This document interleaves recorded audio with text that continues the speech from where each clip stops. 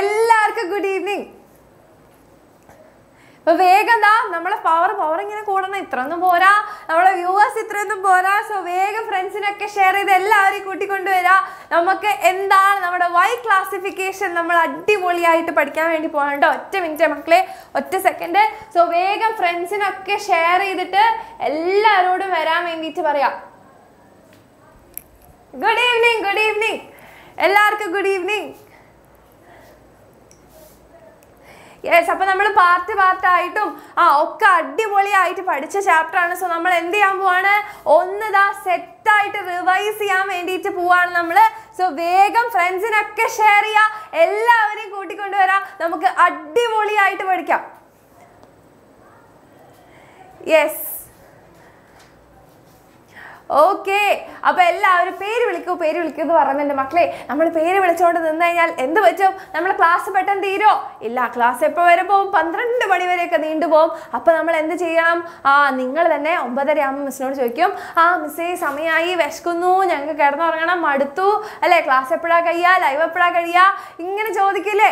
അപ്പോൾ അതിന് പകരം നമ്മൾ എന്ത് ചെയ്യാണ്, നമ്മൾ എന്ത് ചെയ്യാൻ പോവാണ്, നമ്മുടെ പേരൊന്നും വിളിക്കാതെ ക്ലാസ് എടുക്കാൻ പോവാണ് കേട്ടോ.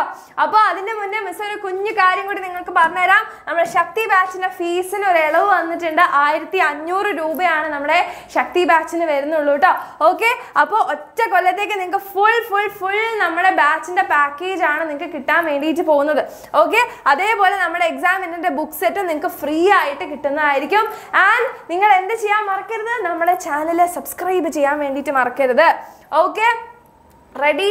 ആൻഡ് നിങ്ങൾ കേട്ടിട്ടുണ്ടാവും നമ്മുടെ ഒരു കുഞ്ഞു സർപ്രൈസിനെ പറ്റിയിട്ട് നിങ്ങൾ കേട്ടിട്ടുണ്ടാവും.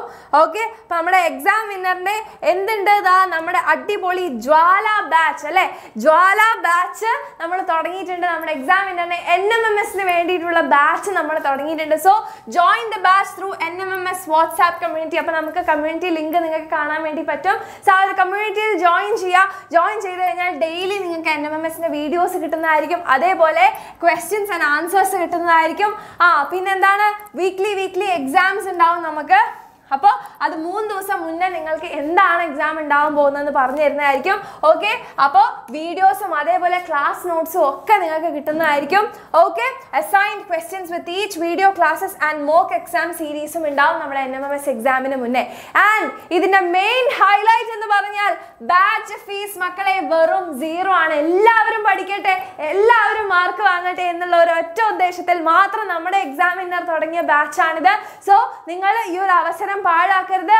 വേഗം തന്നെ നമ്മുടെ കമ്മ്യൂണിറ്റിയിൽ ജോയിൻ ചെയ്യാം. കമ്മ്യൂണിറ്റിയിൽ ജോയിൻ ചെയ്താൽ നിങ്ങൾക്ക് എന്ത് കിട്ടുള്ളൂ, ഈ പറയുന്ന സർവീസസ് ഒക്കെ നിങ്ങൾക്ക് കിട്ടുള്ളൂ. നിങ്ങൾ 0 കാശ് കൊടുത്താൽ മതി, ഒരു തുള്ളി പൈസ പോലും നിങ്ങൾ കൊടുക്കണ്ട. Okay, ready? യെസ്, ഒറ്റ സെക്കൻഡ് മക്കളെ, ഒറ്റ സെക്കൻഡ്.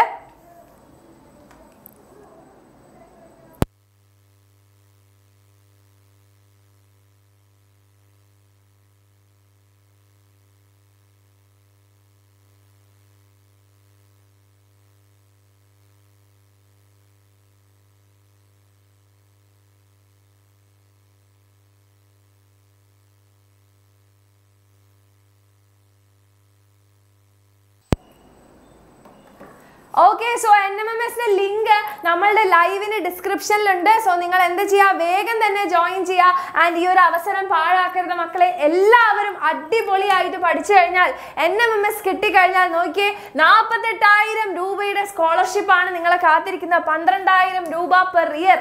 Okay, ready? അപ്പോൾ ഈ ഒരു അവസരം നിങ്ങൾ പാഴാക്കാതെ എക്സാം വിന്നറിന്റെ കൂടെ വെറും 0 കാശിന് നിങ്ങൾക്ക് എക്സാം വിന്നറിന്റെ കൂടെ പഠിച്ച് നിങ്ങൾക്ക് NMMS നേടിയെടുക്കാൻ വേണ്ടി പറ്റും. സോ ഈ ഒരു അവസരം നിങ്ങൾ എന്ത് ചെയ്യരുത്, മിസ് ചെയ്യരുത്. ഓക്കെ, അപ്പൊ അങ്ങനെയാണെങ്കിൽ നമ്മുടെ തരം തിരിക്കുന്ന എന്തിന് നമുക്ക് സ്റ്റാർട്ട് ചെയ്താലോ? യെസ്, അപ്പോൾ വൈ ക്ലാസിഫിക്കേഷൻ അഥവാ നമ്മുടെ തരം തിരിക്കുന്നത് എന്തിന്? സോ എന്തിനാണ് നമ്മൾ ക്ലാസിഫൈ ചെയ്യുന്നത്? ക്ലാസിഫൈ ചെയ്താലാണ് നമുക്ക് പെട്ടെന്ന് എന്ത് ചെയ്യാൻ പറ്റുള്ളൂ, ഐഡന്റിഫൈ ചെയ്യാൻ വേണ്ടി പറ്റുള്ളൂ, അഥവാ തിരിച്ചറിയാൻ വേണ്ടിയിട്ട് പറ്റുള്ളൂ അല്ലെ. ഐഡന്റിഫൈ ചെയ്യാൻ വേണ്ടി പറ്റുള്ളൂ, അഥവാ നമുക്ക് തിരിച്ചറിയാൻ വേണ്ടിയിട്ട് പറ്റുള്ളൂ. സോ ഇതേപോലെ തന്നെ നമ്മളുടെ ഡെയിലി ലൈഫിൽ നമ്മൾ എന്ത് ചെയ്യുന്നുണ്ട്, ഒരുപാട് തരത്തിലുള്ള ക്ലാസിഫിക്കേഷൻസ് നമ്മൾ ചെയ്യുന്നുണ്ട്. നമ്മളുടെ അടുക്കളയിൽ നോക്കിയാലും നമ്മളുടെ അലമാര നോക്കിയാലും ഒക്കെ എന്തുണ്ട്, നമുക്ക് ഡെയിലി ലൈഫിൽ നമുക്ക് എന്ത് കാണുന്നുണ്ട്, ഈ പറയുന്ന ക്ലാസിഫിക്കേഷൻ അഥവാ തരം തിരിക്കൽ നമ്മൾ നമ്മൾ കാണുന്നുണ്ട്. ഓക്കെ, അപ്പോൾ ഈ പറയുന്ന ഡെയിലി ലൈഫിൽ ഇതുണ്ടെങ്കിൽ അതേപോലെ തന്നെ നമുക്ക് എന്ത് ചെയ്താൽ മതി, നമ്മുടെ ഓർഗാനിസങ്ങളെ നമുക്ക് ഇതേപോലെ എന്ത് ചെയ്യാം, ക്ലാസിഫൈ ചെയ്യാം. ഓക്കെ, അങ്ങനെ ക്ലാസിഫൈ ചെയ്ത് ഗ്രൂപ്പ് ചെയ്യുന്നതിനെയാണ്, അഥവാ നമ്മുടെ ജീവികളുടെ ഗ്രൂപ്പിംഗ് അഥവാ ഓർഗാനിസംസിന്റെ ഗ്രൂപ്പിങ്ങിനെയാണ് നമ്മൾ എന്ത് പറയുക, ക്ലാസിഫിക്കേഷൻ എന്ന് പറയാം. അപ്പൊ ഇങ്ങനെ ക്ലാസിഫൈ ചെയ്യുന്ന സമയത്ത് നമ്മൾ അവിടെ എന്ത് ചെയ്യുന്നുണ്ട്, ഒരു ചില സിമിലാരിറ്റി അല്ലെങ്കിൽ ഡിഫറൻസ് നമ്മൾ നോക്കുന്നുണ്ട് അല്ലേ. യെസ്, ഒരു സിമിലാരിറ്റി അല്ലെങ്കിൽ ഡിഫറൻസ് നമ്മൾ നോക്കുന്നില്ല. ഇപ്പൊ നമ്മുടെ വീട്ടില് ഓക്കെ, നമ്മളെ വീട് നമ്മൾ എടുക്കുകയാണെങ്കിൽ നമുക്കൊരു അലമാര ഉണ്ടാവും അല്ലേ. അപ്പൊ അലമാരക്ക് ഇങ്ങനെ കുറേ കള്ളിയുണ്ട്. ഓക്കെ, കുറേ കള്ളിയുണ്ട്. അപ്പൊ ആദ്യത്തെ കള്ളിയിൽ മിസ് എന്ത് വെച്ചു, നൈറ്റ് ഡ്രസ്സ് വെച്ചു. ഓക്കെ, ഒരേപോലത്തെ രാത്രി ഇടുന്ന ഡ്രസ്സ് വെച്ചു. ഓക്കെ, ഇതിൽ മിസ് എന്ത് വെച്ചു, വീട്ടിലിടുന്ന അല്ലാത്ത ഡേ ടൈമിലിടുന്ന ഡ്രസ്സ് വെച്ചു. റെഡി. ഇനി പുറത്തേക്ക് പോകുന്നതിൽ മിസ് എന്ത് ചെയ്തു, കുഞ്ഞി ടോപ്പുകളൊക്കെ ഇവിടെ ഇങ്ങനെ തൂക്കിയിട്ടു. ഓക്കെ, കുഞ്ഞി ടോപ്പുകളൊക്കെ മിസ് തൂക്കിയിട്ടു. ഓക്കെ, വലിയ ടോപ്പുകളൊക്കെ മിസ് ഇതാ ഇപ്പുറത്ത് തൂക്കിയിട്ടു. ഓക്കെ, പാൻറ്റുകളൊക്കെ മിസ് ഇവിടെ മടക്കി വെച്ചു. അപ്പൊ ഇവിടെ നമ്മൾ എന്ത് ചെയ്യുന്നുണ്ട്, എന്തൊക്കെയോ സിമിലാരിറ്റീസും അതേപോലെ എന്തൊക്കെയോ ഡിഫറൻസസും, ഇതെല്ലാം വലിയ ടോപ്പുകളാണ് അല്ലെ. അപ്പൊ ആ വലിയ ടോപ്പുകളെ നമ്മൾ ഒരുമിച്ച് വെച്ചു. അപ്പൊ ഇത് രണ്ടും ടോപ്പാണ്. പക്ഷെ ഈ ടോപ്പിൽ നോക്കുമ്പോൾ നമ്മുടെ കുഞ്ഞു ടോപ്പുകൾക്ക് വലിപ്പം കുറവാണ്. അപ്പൊ നമ്മൾ അവരെ ഒന്നിച്ചു വെച്ചു. ഇതേപോലെ തന്നെ ഓർഗാനിസങ്ങളെ നമ്മൾ നോക്കുമ്പോഴും സമാനതകളും വ്യത്യാസങ്ങളും ഉണ്ടാവും. ഓക്കെ, ഡിഫറൻസസും ഉണ്ടാവും, സിമിലാരിറ്റി ഉണ്ടാവും. സോ അതിന്റെ ബേസിസിലാണ് നമ്മൾ എന്ത് ചെയ്യുന്നത്, ഗ്രൂപ്പിംഗ് ചെയ്യുന്നത്. അതിനെയാണ് നമ്മൾ എന്ത് പറയാ, ക്ലാസിഫിക്കേഷൻ എന്ന് നമ്മൾ പറയാം. ഓക്കെ, അപ്പൊ ഈ ക്ലാസിഫിക്കേഷൻ ചെയ്യണമെങ്കിൽ അഥവാ നമ്മൾ ഇതിനെ പിടിച്ച് രണ്ട് ഗ്രൂപ്പിൽ ഇടണമെങ്കിൽ നമുക്ക് എന്ത് വേണം, ഒരു ക്രൈറ്റീരിയ വേണം, അഥവാ ഒരു മാനദണ്ഡം നമുക്ക് ആവശ്യമാണ്. ഇപ്പൊ മിസ് ഇവിടെ വലിപ്പം സോറി നമ്മളെടുത്ത സ്ലൈഡ് എവിടെ, നമ്മളിവിടെ എന്താ നോക്കിയത്, ടോപ്പിന്റെ വലിപ്പമാണ് നമ്മൾ നോക്കിയത്. അവിടെ ഒരു ക്രൈറ്റീരിയ നമ്മൾ എടുത്തു, അഥവാ മാനദണ്ഡം നമ്മൾ എടുത്തു അല്ലെ. അപ്പൊ അങ്ങനെ ഒരു സ്യൂട്ടബിൾ ക്രൈറ്റീരിയ നമുക്ക് വേണം, അഥവാ അനുയോജ്യമായ ഒരു മാനദണ്ഡം നമുക്ക് ആവശ്യമാണ്. ഓക്കെ, അതേപോലെ അപ്പോൾ നമ്മൾ നോക്കുകയാണെങ്കിൽ നമ്മുടെ ടാക്സോണമി എന്ന് പറയുന്ന ഒരു സംഭവം എന്താണെന്ന് വെച്ചാൽ, ടാക്സോണമി അഥവാ നമ്മുടെ വർഗീകരണ ശാസ്ത്രം. ഓക്കെ, ടാക്സോണമി അഥവാ വർഗീകരണ ശാസ്ത്രം എന്താണെന്ന് വെച്ച് കഴിഞ്ഞാൽ നമ്മൾ ഈ ശാസ്ത്രത്തിൽ എന്തൊക്കെ ചെയ്യുന്നുണ്ട്, ഐഡന്റിഫൈ ചെയ്യുന്നുണ്ട്. ഓക്കെ, ഐഡന്റിഫൈ ചെയ്യുന്നു, ക്ലാസിഫൈ ചെയ്യുന്നു. എന്നിട്ട് ക്ലാസിഫൈ ചെയ്താൽ മാത്രം പോരാ, നമ്മൾ അവരെ നെയിമിങ് ചെയ്യുന്നു സയന്റിഫിക്കലി. നെയിമിങ് ചെയ്യുന്നു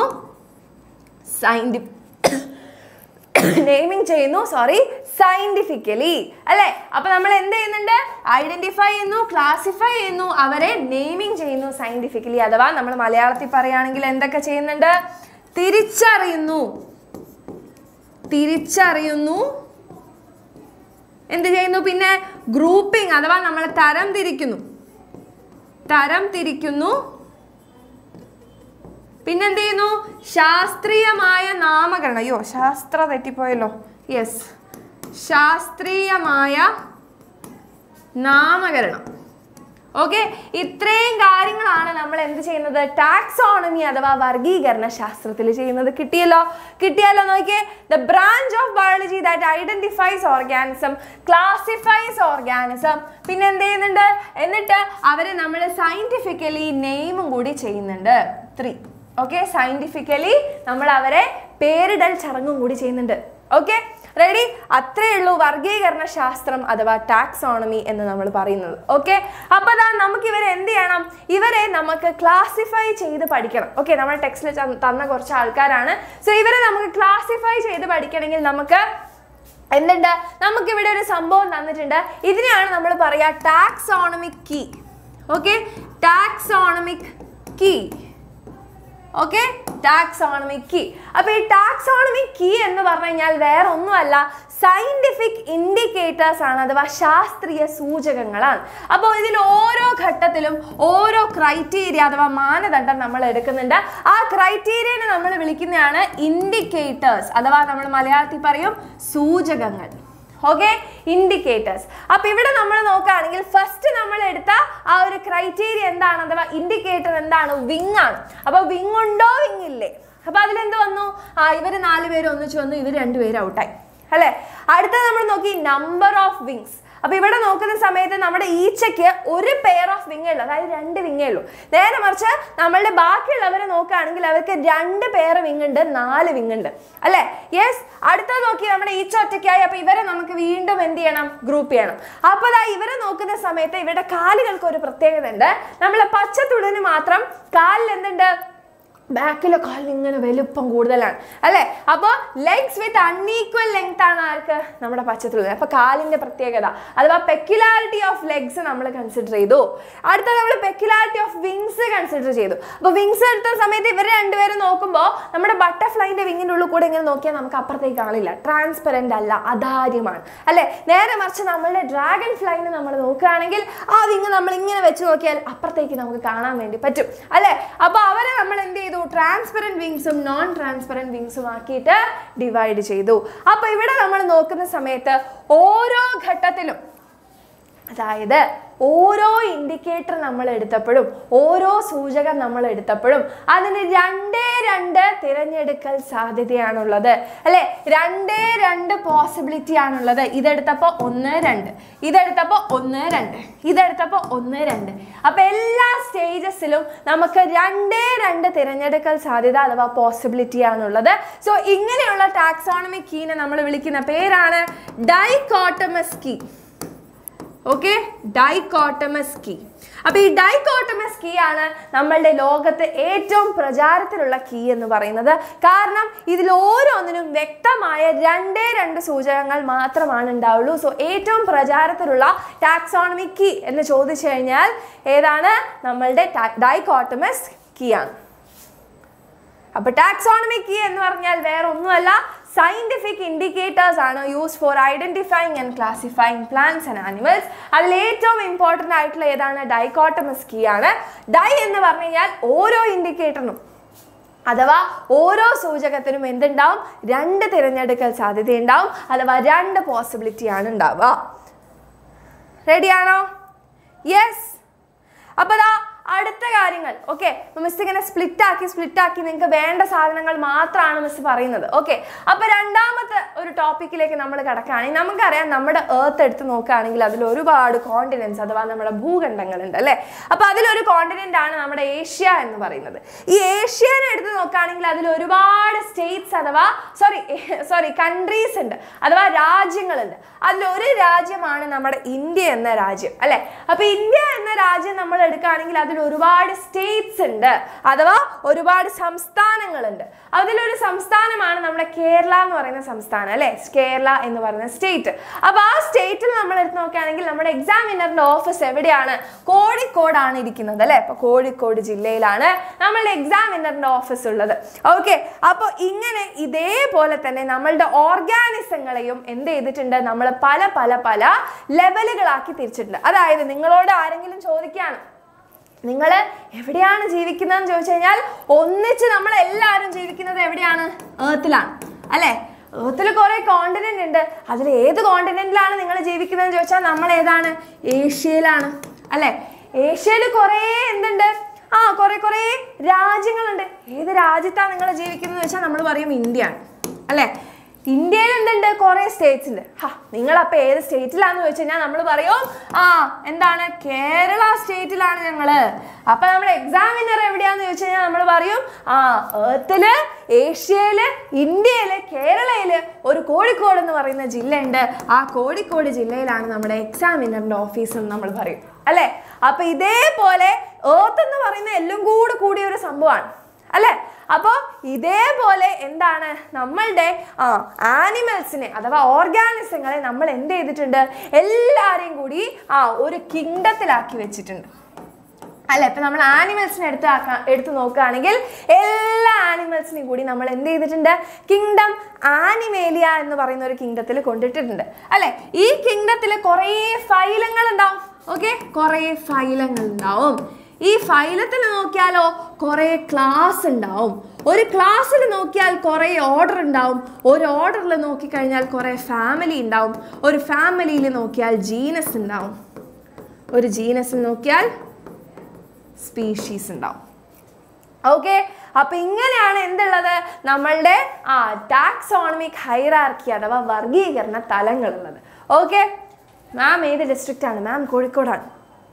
ഓക്കെ റെഡി. അപ്പോൾ ഇത് ഓർത്ത് വെക്കാൻ മിസ് ഒരു കോഡ് പറഞ്ഞു തന്നിരുന്നു. കിങ് ഫിലിപ്പ് ക്ലാസ്സിനോട് ഓർഡർ ചെയ്തു ഫാമിലിയായി ജീൻസ് ഇട്ട് സ്പെഷ്യലായി വരണം. Okay ready? യെസ്. അപ്പോൾ അത് ഓർത്ത് വെച്ചാൽ നിങ്ങൾക്ക് ഈ ഒരു ഓർഡർ ഓർത്ത് വെക്കാം. റെഡി? ഇപ്പം നമ്മുടെ പൂച്ചേനോട് നമ്മൾ ചോദിക്കുകയാണ് നീ ഏത് കിങ്ഡത്തിലാണുള്ളത്? അപ്പം നമ്മുടെ പൂച്ച പറയും ഞാൻ ആനിമേലിയ കിങ്ഡത്തിലാണുള്ളത്. കാരണം എല്ലാ ആനിമൽസും ആനിമേലിയ എന്ന് പറയുന്ന കിങ്ഡത്തിലാണ്. ആനിമേലിയ എന്ന് പറയുന്ന കിങ്ഡത്തിൽ കുറേ ഫൈലംസ് ഉണ്ട്. അപ്പം നമ്മുടെ പൂച്ച വരുന്നത് ഏത് ഫൈലത്തിലാണ്? കോർഡേറ്റ എന്ന് പറയുന്ന ഫൈലത്തിലാണ്. കാരണം കോർഡേറ്റ എന്ന് പറയുന്ന ഫൈലത്തിലാണ് നട്ടലുള്ള നമ്മുടെ വെർട്ടിബ്രൽ കോളം ഉള്ള ആൾക്കാരുള്ളത്. Okay ready? ഇനി ഏത് ക്ലാസ്സിലാണ് നമ്മുടെ പൂച്ചക്കുട്ടി എന്ന് ചോദിച്ചു കഴിഞ്ഞാൽ പൂച്ചക്കുട്ടി വരുന്നത് മെമേലിയ എന്ന് പറയുന്ന ക്ലാസ്സിലാണ്. പാലൂട്ടുന്നവര് അഥവാ മിൽക്കിംഗ് യങ് വൺസ് അങ്ങനെയുള്ള ആൾക്കാരാണ് മെമേലിയയിൽ ഉണ്ടാവുക. മനുഷ്യന്മാരും പൂച്ചയും ഒക്കെ മെമേലിയയിലാണുള്ളത്. ഇനി മെമേലിയയിൽ കുറേ ഓർഡേഴ്സ് ഉണ്ട്. നമ്മുടെ പൂച്ചക്കുട്ടി ഏത് ഓർഡറിലാണ് വരുന്നത്? പൂച്ചക്കുട്ടി ഏത് ഓർഡറിലാണ് വരിക? ഏത് ഓർഡറിലാണ് വരിക? ഓർഡർ കാർണിവോറയിലാണ് വരിക. വേറെയും ഓർഡേഴ്സ് ഉണ്ട്. പക്ഷെ നമ്മുടെ പൂച്ച എന്താണ്? ഫ്ലഷ് ഈറ്റിംഗ് അഥവാ മാംസം കഴിക്കുന്ന ആൾക്കാരായതുകൊണ്ട് കാർണിവോറയിൽ വരുന്നു. ഇനി നമ്മുടെ ഫാമിലി നോക്കുകയാണെങ്കിൽ കാർണിവോറയിനകത്ത് കുറേ ഫാമിലീസ് ഉണ്ട്. നമ്മുടെ പൂച്ചക്കുട്ടി വരുന്ന ഫാമിലി എന്ന് പറയുന്നത് ഫെലിഡേ എന്ന ഫാമിലിയാണ്. ഈ ഫാമിലിയുടെ പ്രത്യേകത എന്താണ്? അവർക്ക് നഖങ്ങൾ ഉള്ളോട്ടേക്ക് വലിക്കാൻ വേണ്ടി പറ്റും. വിഡ്രോവബിൾ ക്ലോസ് ഉള്ള ആൾക്കാരാണ്. ഇനി ജീനസ് നോക്കുകയാണെങ്കിൽ ഫെലിസ് എന്ന് പറയുന്ന ജീനസിലാണ്. സ്പീഷീസ് നോക്കുകയാണെങ്കിൽ ഡൊമസ്റ്റിക്കസ്. Okay ready? ഇത്രയുമാണ് നമ്മുടെ പൂച്ച പല പല ലെവലുകളായിട്ട് ഓരോന്നിലിരിക്കുന്നത്. ഓക്കെ ഇതേപോലെ എല്ലാ ഓർഗാനിസത്തിനെയും പല പല തലങ്ങളിലാക്കിയിട്ട് എന്ത് ചെയ്തു? നമ്മുടെ ലിനേയസ് അങ്ങോട്ട് ക്ലാസിഫൈ ചെയ്തിട്ട് കുറച്ച് ഹൈറാർക്കി കൊണ്ടുവന്നു. അതാണ് എന്ത്? നമ്മളുടെ ടാക്സോണമിക് ഹൈറാർക്കി അഥവാ വർഗീകരണ തലങ്ങൾ എന്ന് പറയുന്നത്. Okay ready? അപ്പൊ ഏറ്റവും ഹയസ്റ്റ് ലെവൽ എന്ന് പറയുന്നത് കിങ്ഡം, ഏറ്റവും ബേസിക് ലെവൽ എന്ന് പറയുന്നത് സ്പീഷീസ്. Okay ready?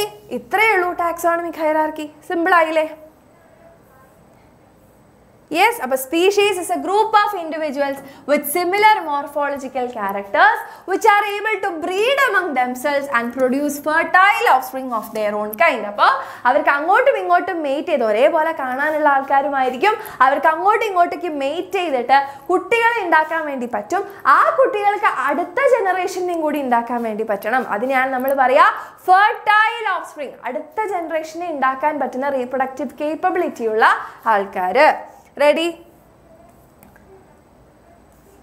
Yes. അപ്പോൾ നോക്കിയേ, ജീവശാസ്ത്ര നിർവചന പ്രകാരം സ്വാഭാവിക ലൈംഗിക പ്രജനനത്തിലൂടെ പ്രത്യുൽപാദന ശേഷിയുള്ള സന്താനങ്ങളെ സൃഷ്ടിക്കാൻ കഴിയുന്ന ജീവികളുടെ ഗണമാണ് എന്ത്? നമ്മുടെ സ്പീഷീസ് എന്ന് പറയുന്നത്. സോ സ്പീഷീസ് ആണ് നമ്മുടെ അടിസ്ഥാന തലം അഥവാ ബേസിക് ലെവൽ. ആൻഡ് ഏറ്റവും അധികം സാമ്യം പുലർത്തുന്നത് ഒരു സ്പീഷീസിൽ ഉൾപ്പെടുന്ന അംഗങ്ങൾ തമ്മിലാണ്. ആൻഡ് സമാനമായ സ്പീഷീസുകളെ നമ്മൾ എന്ത് ചെയ്യുന്നു? ഒരു ജീനസിൽ വെക്കുന്നു. അങ്ങനെ സമാനമായ ജീനസുകളെ നമ്മൾ ഒരു ഫാമിലിയിൽ വെക്കുന്നു. ഒരു ഫാമിലിയിൽ നിന്ന് എന്താണ് അങ്ങനെ അങ്ങനെ അങ്ങനെ മേലേക്ക് പോകുന്നു. ഓക്കെ റെഡി ആണോ? യെസ്. അപ്പൊ ടാക്സോണമിക് ഹൈറാർക്കി ആനിമൽസിൽ മാത്രമാണോ ഉള്ളത്? അല്ല, നമ്മുടെ പ്ലാന്റ്സിലും ഉണ്ട്. ഓക്കെ ടാക്സോണമിക് ഹൈറാർക്കി ആനിമൽസിൽ മാത്രമല്ല നമ്മുടെ പ്ലാന്റ്സിലും ഉണ്ട്. സോ പ്ലാന്റ്സിലും നമ്മൾ നോക്കിക്കഴിഞ്ഞാൽ നമ്മുടെ കാൾ ലിനേയസ് പ്ലാന്റ്സിനും ചെയ്തിട്ടുണ്ട്. പക്ഷെ ഇവിടെ ഒരൊറ്റ ഡിഫറൻസ് മാത്രമേ ഉള്ളൂ. നമ്മുടെ പ്ലാന്റ്സിനെ എടുത്ത് നോക്കുന്ന സമയത്ത് എന്തുണ്ട്? ഇവിടെ സീരീസ് എന്ന് പറയുന്ന ഒരു സംഭവം നിങ്ങൾക്ക് കാണാം. ഓർഡറിന് പകരം ഓർഡറിന് പകരം സീരീസ് എന്ന് പറഞ്ഞിട്ട് ഒരു സംഭവം നമുക്ക് കാണാം. ഇത് മാത്രമേ ഇവിടെ വ്യത്യാസം വരുന്നുള്ളൂ, വേറെ ഒരു വ്യത്യാസവും ഇല്ല. ആൻഡ് ഇതാ നമ്മളുടെ കോക്കനട്ടിൻ്റെയും അതേപോലെ തന്നെ മാംഗോ ട്രീൻ്റെയും തന്നിട്ടുണ്ട്. നമുക്ക് ഇത് പഠിച്ചു വെക്കുക. എക്സാമിന് തിരിച്ചും മറിച്ചും ഒക്കെ ചിലപ്പോൾ ചോദിക്കും. ഇത് രണ്ടും മാത്രം ഒന്ന് പഠിച്ചു വെക്കാം. റെഡി? യെസ്. ഇനി നമുക്ക് എന്ത് ചെയ്യണം? കുറച്ച് സയന്റിസ്റ്റുകളെ പറ്റി നമുക്ക് പഠിക്കാനുണ്ട് അല്ലെ? കുറച്ച് ശാസ്ത്രജ്ഞന്മാരെ പറ്റി നമുക്ക് പഠിക്കാനുണ്ട്. സോ ഏറ്റവും ആദ്യം നമ്മൾ ടാക്സോണമി പഠിക്കുമ്പോൾ അഥവാ വർഗീകരണ ശാസ്ത്രം പഠിക്കുമ്പോൾ നമ്മൾ അറിഞ്ഞിരിക്കേണ്ട ഒരു സയന്റിസ്റ്റ് ആണ് നമ്മുടെ കാൾ ലിനേയസ് എന്ന് പറയുന്നത്. നമ്മൾ ഇദ്ദേഹത്തെ ഫാദർ ഓഫ് ടാക്സോണമി എന്നാണ് വിളിക്കുന്നത്. ഓക്കെ കാരണം ഇത്രയും പരിപാടികളൊക്കെ ചെയ്ത ആളല്ലേ അല്ലെ? നമുക്ക് വേണ്ടിയിട്ട് ഇത്രയും നല്ല നല്ല കാര്യങ്ങളൊക്കെ ചെയ്ത ആളാണ് ആര്? നമ്മളുടെ ഈ പറയുന്ന നമ്മുടെ കാൾ ലിനേയസ്. കാരണം ടാക്സോണമി എന്ന് പറഞ്ഞ വർഗീകരണ ശാസ്ത്രത്തിന്റെ കുറേ കാര്യങ്ങൾ ചെയ്തത് ആരാണ്? നമ്മുടെ കാൾ ലിനേയസ് ആണ്. ഈ സയന്റിഫിക് നെയിംസ് കൊടുത്തത്, ശാസ്ത്രീയ നാമം കൊടുത്തത്, അതേപോലെ തന്നെ ക്ലാസിഫിക്കേഷൻ ഒരു ഫൗണ്ടേഷൻ ഒരു അടിസ്ഥാനം കൊണ്ടുവന്നത് ടാക്സോണമിക് ഹൈറാർക്കി കൊണ്ടുവന്നത്, ബൈനോമിയൽ നോമൻക്ലേച്ചർ കൊണ്ടുവന്നത്, ഇതൊക്കെ ആരാണ്? നമ്മുടെ കാൾ ലിനേയസ് ആണ്. Okay, ready? ആൻഡ് അടുത്ത ഒരു സയന്റിസ്റ്റ് ആണ് നമ്മുടെ അരിസ്റ്റോട്ടിൽ. ഓക്കെ, അപ്പൊ അരിസ്റ്റോട്ടിലിന്റെ പ്രത്യേകത എന്താന്ന് പറഞ്ഞാൽ ഇദ്ദേഹം ഫാദർ ഓഫ്, അതാ പോയി നമ്മുടെ അരിസ്റ്റോട്ടിൽ. എവിടെ അരിസ്റ്റോട്ടിൽ ഇവിടെ വരൂ. യെസ്, കിട്ടിപ്പോയി. അപ്പൊ നമ്മുടെ അരിസ്റ്റോട്ടിൽ എന്ന് പറയുന്നത് എന്താണ്? ഫാദർ ഓഫ് ബയോളജി ആണ്. ഓക്കെ, നമ്മുടെ ജീവശാസ്ത്രത്തിന്റെ പിതാവാണ് ആര്? നമ്മുടെ അരിസ്റ്റോട്ടിൽ എന്ന് പറയുന്നത്. ആൻഡ് ഇദ്ദേഹത്തിന് നോക്കുകയാണെങ്കിൽ ഇദ്ദേഹം എന്താ ചെയ്തത്? ആനിമൽസിനെ ചുവന്ന രക്തമുള്ളവരും അതേപോലെ ചുവന്ന രക്തമില്ലാത്തവരുമായിട്ട് ക്ലാസിഫൈ ചെയ്തു. അതുകൊണ്ടാണ് നമ്മൾ അരിസ്റ്റോട്ടിലിനെ നമ്മൾ എന്ത് വിളിക്കുന്നത്? ഫാദർ ഓഫ് ബയോളജി എന്ന് നമ്മൾ വിളിക്കുന്നത്. ഓക്കെ, അടുത്ത ആളാണ് ആര്?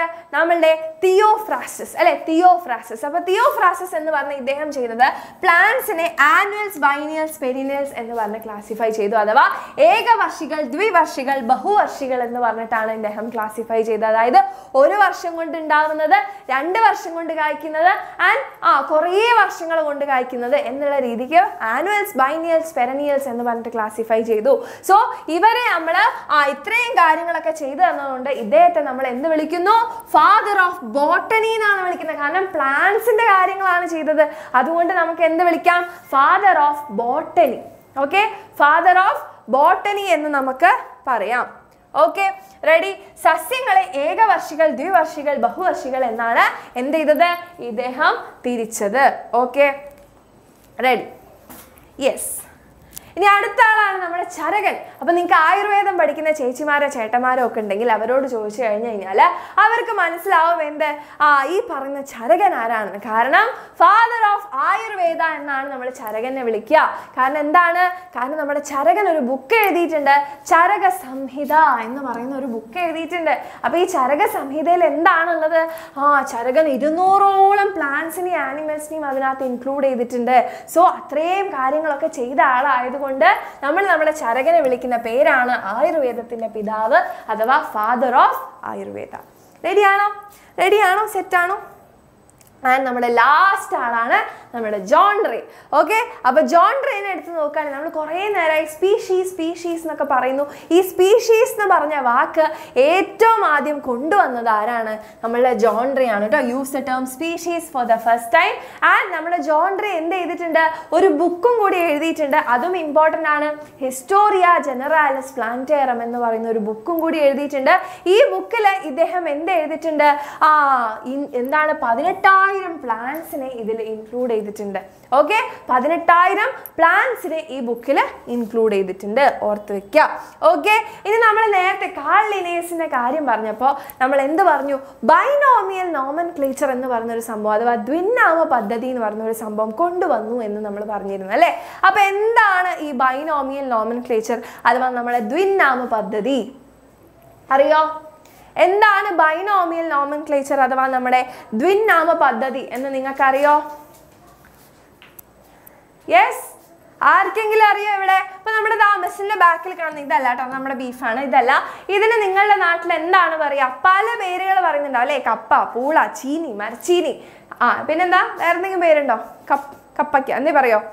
എന്താ നിങ്ങളുടെ നാട്ടിൽ പറയാ? കപ്പയ്ക്ക് എന്താ പറയാ? കപ്പ, പൂള, ചീനി, മരച്ചീനി, പിന്നെന്താ? കൊള്ളി. യെസ്, വേറെന്തെങ്കിലും ഉണ്ടോ? ചില്ലിയോ? കിഴങ്ങ്. ഓക്കെ, കൊള്ളി, ചീനി, മൊള്ളിയോ? അങ്ങനെയും പറയോ? അത് വെറുതെ ടാക്സ്. ഓക്കെ, അപ്പൊ ഇപ്പൊ തന്നെ നമ്മുടെ ലൈവ് ചാറ്റ് നോക്കിയാൽ തന്നെ കുറേ പേരുകൾ നിങ്ങൾക്ക് കാണാൻ വേണ്ടി പറ്റുന്നുണ്ട് അല്ലേ? അപ്പൊ ആ കുറേ പേരുകൾ നമ്മളുടെ നാട്ടിൽ തന്നെ ഉണ്ടെങ്കിൽ നമ്മളുടെ ഈ മൊത്തം എർത്ത് എടുത്ത് നോക്കുകയാണെങ്കിൽ അഥവാ നമ്മുടെ വേൾഡ് എടുത്ത് നോക്കുകയാണെങ്കിൽ ഒരുപാട് സ്ഥലങ്ങളും ഒരുപാട് ഭാഷകളും ഒക്കെ ഉണ്ട് അല്ലേ? അപ്പൊ പല സ്ഥലത്ത് നമ്മുടെ മലയാള ഭാഷയിൽ തന്നെ ഇത്രയും ഉണ്ടെങ്കിൽ പല സ്ഥലങ്ങളിൽ പല ഭാഷകളിൽ നമുക്ക് എത്ര പേരുണ്ടാവുന്ന ആലോചിച്ച് നോക്കിയേ. അപ്പൊ അവിടെ കൺഫ്യൂഷൻ ഉണ്ടാവില്ലേ? നമുക്ക് ബുദ്ധിമുട്ടുണ്ടാവില്ലേ? ഡിഫിക്കൽട്ടീസ് ഉണ്ടാവില്ലേ? സോ ആ ഡിഫിക്കൽട്ടീസിനൊക്കെ ഒഴിവാക്കാൻ വേണ്ടിയിട്ടാണ് നമ്മൾ എന്ത് കൊണ്ടുവന്നത്? ബൈനോമിയൽ നോമൻക്ലേച്ചർ കൊണ്ടുവന്നത് അഥവാ ദ്വിനാമ പദ്ധതി കൊണ്ടുവന്നത് നമ്മുടെ കാൾ ലിനേയസ് ആണ് കൊണ്ടുവന്നത് കേട്ടോ.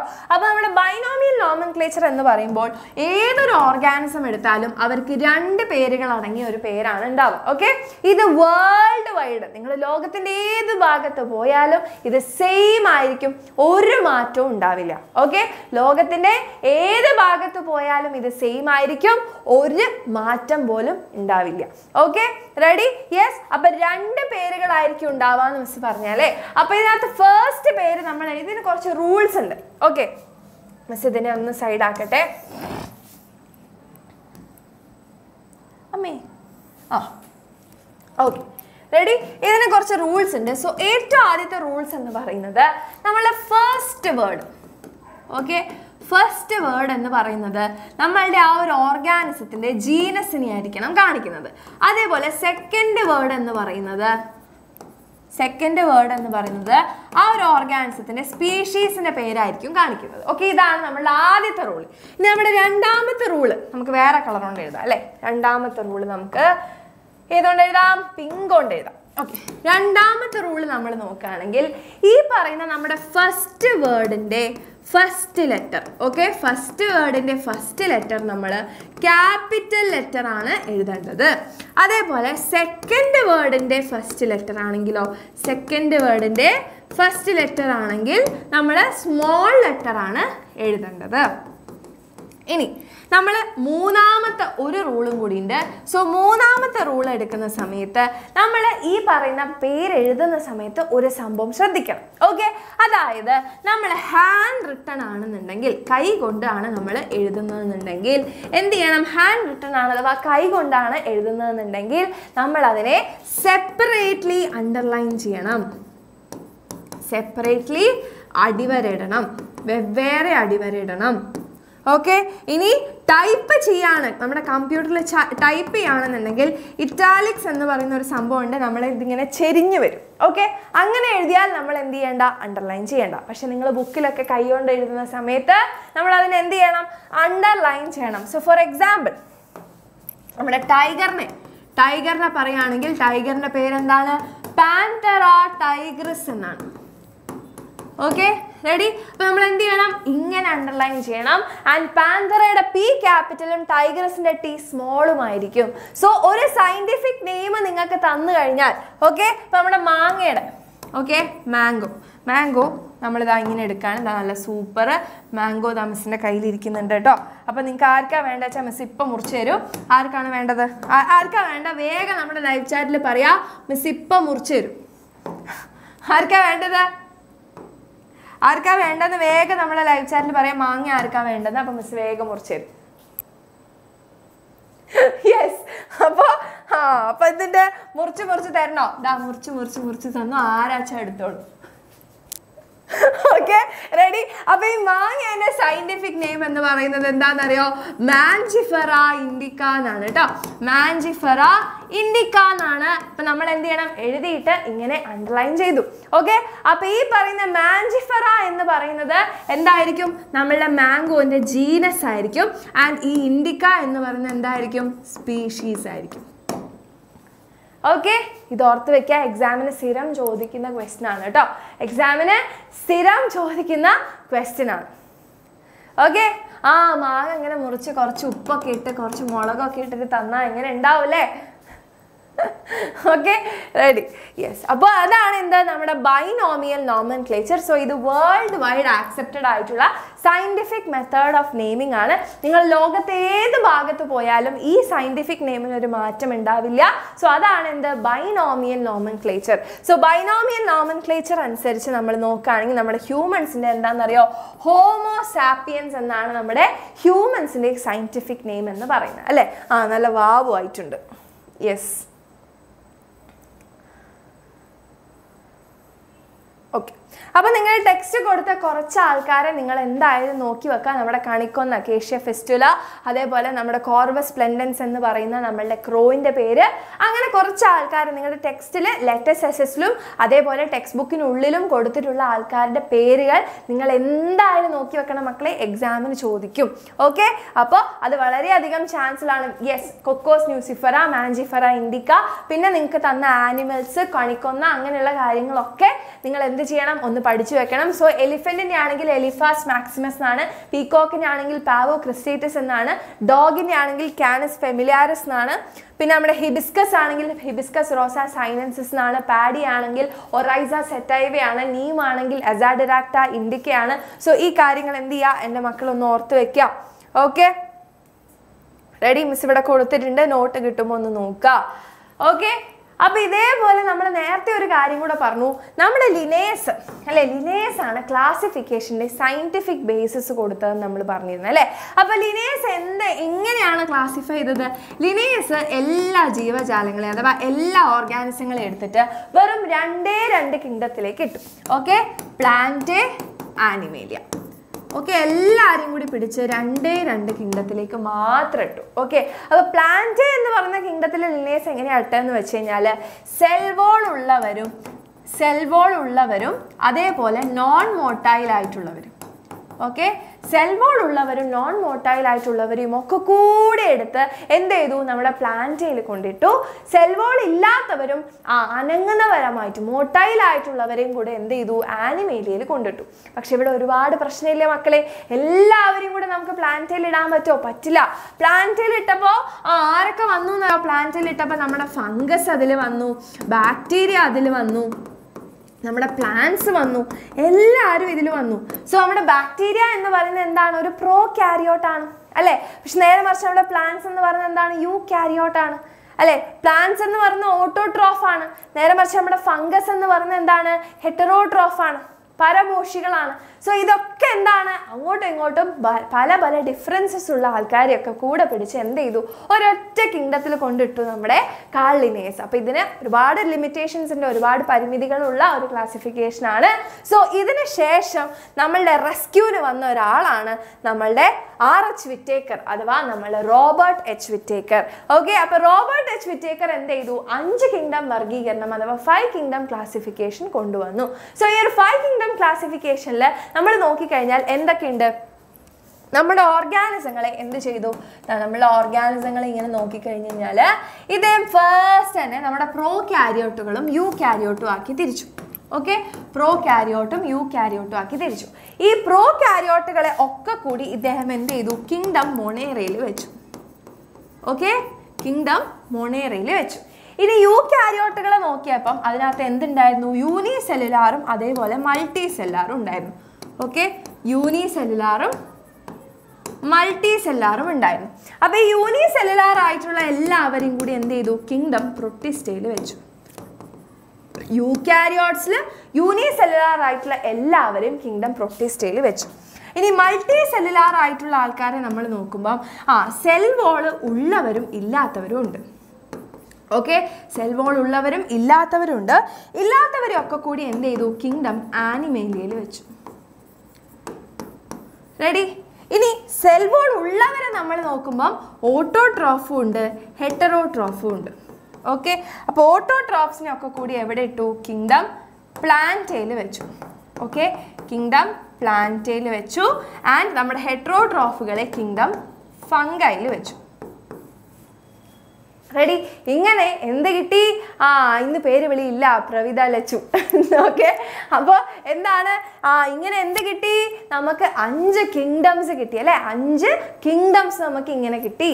ഓക്കെ, അപ്പോൾ നമ്മുടെ R.H. വിറ്റേക്കർ ഇങ്ങനെ കാര്യങ്ങളൊക്കെ പറഞ്ഞപ്പം എല്ലാവരും എന്ത് ചെയ്തു, സൂപ്പർ, അടിപൊളി, ഞങ്ങളെല്ലാവരും ആക്സെപ്റ്റ് ചെയ്യുന്നു എന്ന് പറഞ്ഞു അല്ലേ.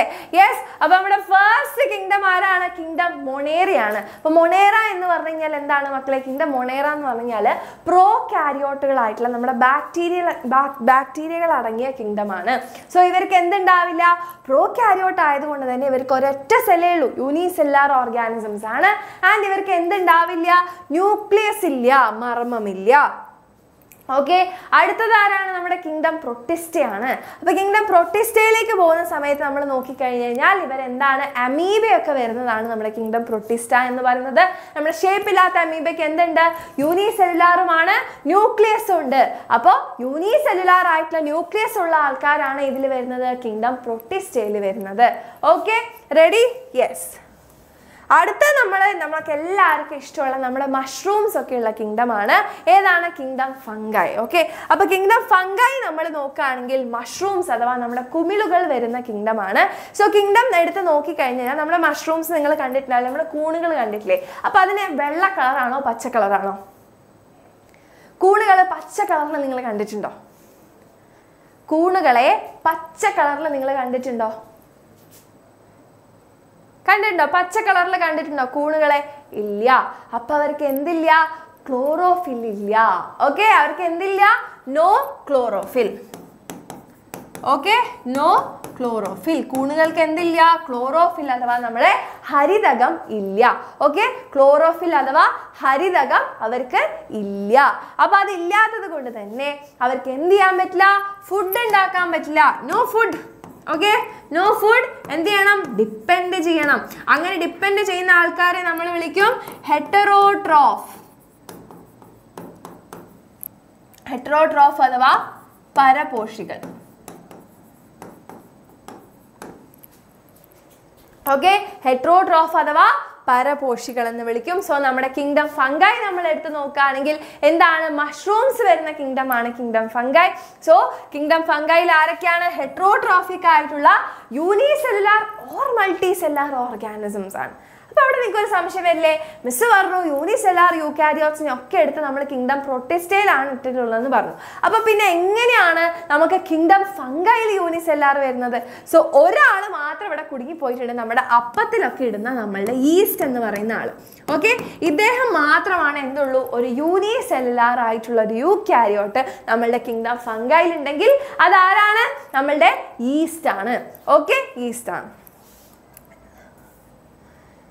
നെക്സ്റ്റ് ആണ് നമ്മുടെ സസ്യങ്ങൾ അഥവാ നമ്മുടെ പ്ലാന്റ്സ് വരുന്ന പ്ലാന്റേ എന്ന് പറയുന്ന കിങ്ഡം. ഓക്കെ, അപ്പൊ പ്ലാന്റേ കിങ്ഡം എടുത്തു കഴിഞ്ഞാൽ പ്ലാന്റ്സ് എന്താണ്? പച്ച കളർ അല്ലേ? അപ്പൊ അവർ സ്വന്തമായിട്ട് ഫുഡ് ഉണ്ടാക്കില്ലേ? സോ എന്താണ്? ഓട്ടോട്രോഫിക് ആണ്.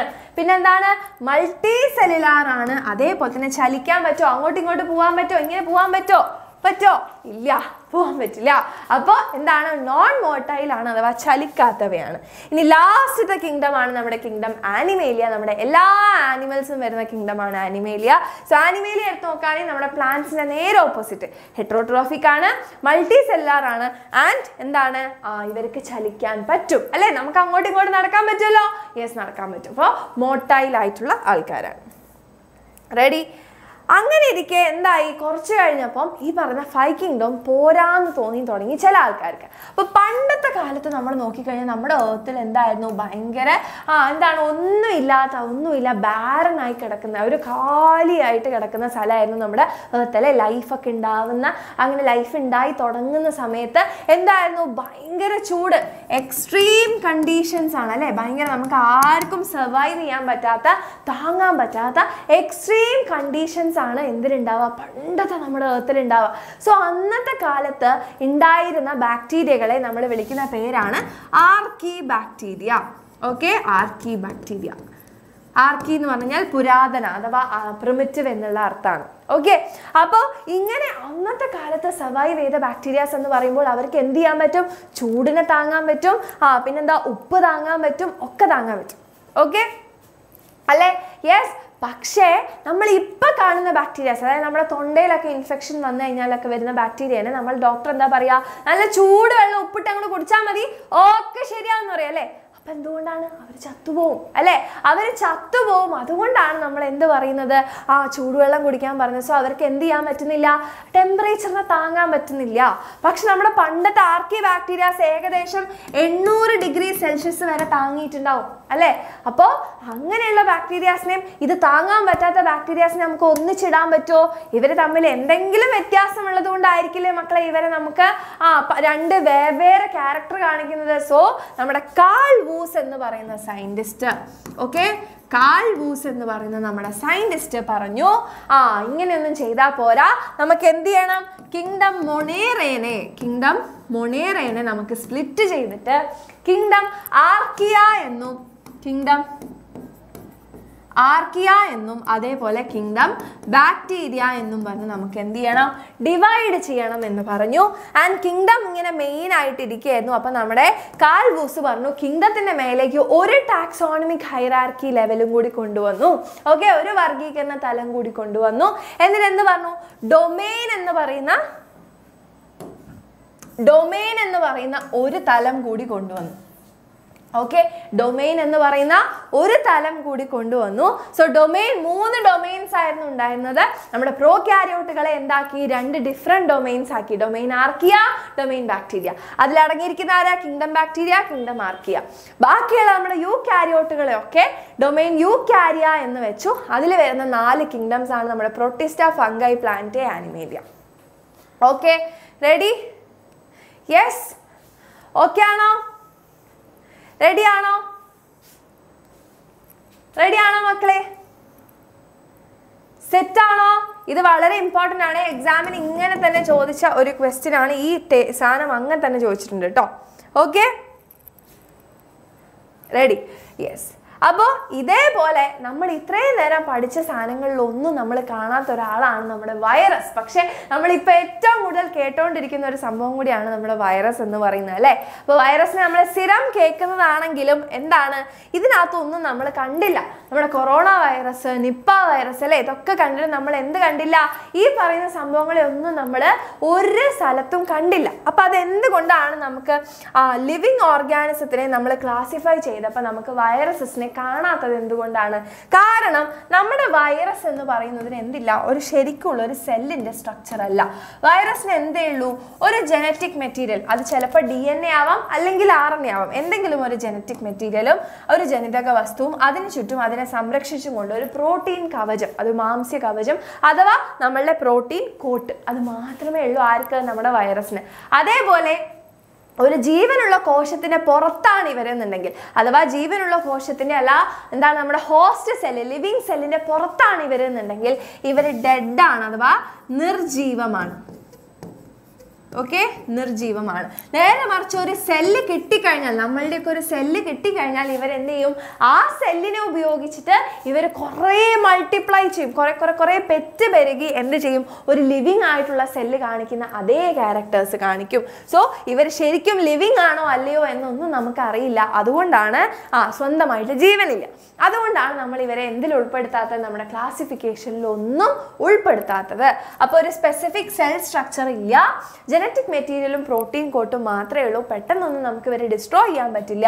ഒരു സെല്ലിന്റെ പുറത്താണെങ്കിൽ ഇവർ ഇനാക്റ്റീവ് ആൻഡ് ഡെഡ് പോലെയാണ്. സെല്ല് കിട്ടിക്കഴിഞ്ഞാൽ അവിടുന്ന് മൾട്ടിപ്ലൈ ചെയ്യും. ഒരു പ്രോപ്പർ സെല്ലുലാർ സ്ട്രക്ചർ ഒന്നും ഇല്ല ഇവർക്ക്. അതുകൊണ്ടാണ് ഇവരെ നമ്മൾ എവിടെയും ഉൾപ്പെടുത്താത്തത്.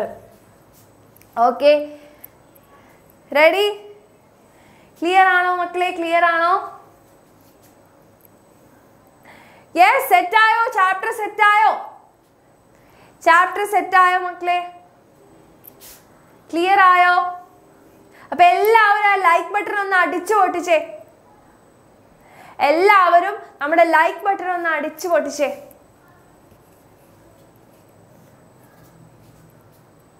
യെസ്.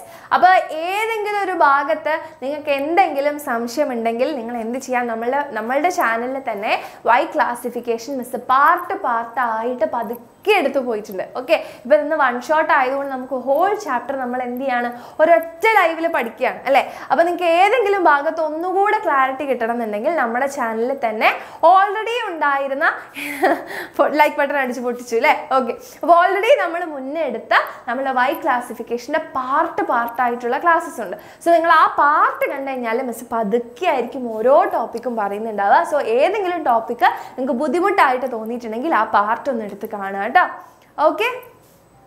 ഓക്കെ, ലൈക്ക് ബട്ടൺ അടിച്ച് പൊട്ടിച്ചിട്ട് ഇവിടെ കൂടുന്നില്ലല്ലോ, ലൈക്കൊന്നും കൂടുന്നില്ലല്ലോ പൊട്ടിച്ചിട്ടും.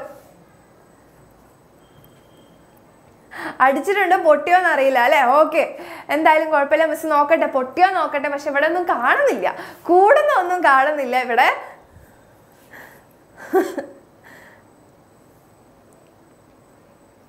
യെസ്, ഓക്കെ, യെസ്, പാട്ട് മിസ് എന്ത് ചെയ്യാം, അടുത്ത ക്ലാസ്സിൽ പാടിത്തരാം. മിസ്സിന് തൊണ്ടയ്ക്ക് ഒരു ചെറിയ പ്രശ്നമുണ്ട്. മിസ്സിന് ക്ലാസ് എടുത്തുകൊണ്ടിരിക്കുമ്പോൾ ഇങ്ങനെ ഒരു ചെറിയൊരു വോമിറ്റിംഗ് ടെൻഡൻസി പോലെ മിസ്സിന് ഇങ്ങനെ വരുന്നുണ്ടായിരുന്നു. സോ അതുകൊണ്ട് നമുക്ക് എന്ത് ചെയ്യാം, നെക്സ്റ്റ് ക്ലാസ്സിൽ പാടാം കേട്ടോ. മിസ്സിൻ്റെ കുട്ടികൾ അത് മനസ്സിലാക്കും എന്ന് മിസ് വിചാരിക്കുന്നു. അടുത്ത ക്ലാസ്സിൽ മിസ് എന്തായാലും പാടിത്തരാം. അപ്പോൾ എല്ലാവരും എന്ത് ചെയ്യാം, യെസ്, മിസ്സിന് ചെറിയൊരു വോമിറ്റിംഗ് ടെൻഡൻസി ഉണ്ടായിരുന്നു മിസ് ക്ലാസ് എടുത്തുകൊണ്ടിരിക്കുന്നതിനിടയ്ക്ക്. അപ്പം അതുകൊണ്ടാണ് മിസ്സിന് വയ്യ പാട്ട് പാടാൻ, അതുകൊണ്ടാണ് കേട്ടോ. ഓക്കെ, അപ്പോൾ എന്ത് ചെയ്യുക, എല്ലാവരും ഒരു ഫീഡ്ബാക്ക് കമൻറ്റ് നമ്മുടെ ക്ലാസ് എങ്ങനെ ഉണ്ടായിരുന്നു, ലൈവ് എങ്ങനെ ഉണ്ടായിരുന്നു എന്നുള്ളൊരു ഫീഡ്ബാക്ക് കമൻറ്റ് എൻ്റെ മക്കളെ ലൈവ് എൻഡ് ചെയ്ത് കഴിഞ്ഞിട്ട് നമ്മുടെ കമൻറ്റ് ബോക്സിൽ ഒന്ന് കമൻറ്റ് ചെയ്യാം കേട്ടോ. ഓക്കെ, റെഡിയാണോ? യെസ്, അപ്പോൾ നമുക്ക് അടുത്ത ക്ലാസ്സിൽ കാണാം. Tata, bye bye, love you all, by, thank you.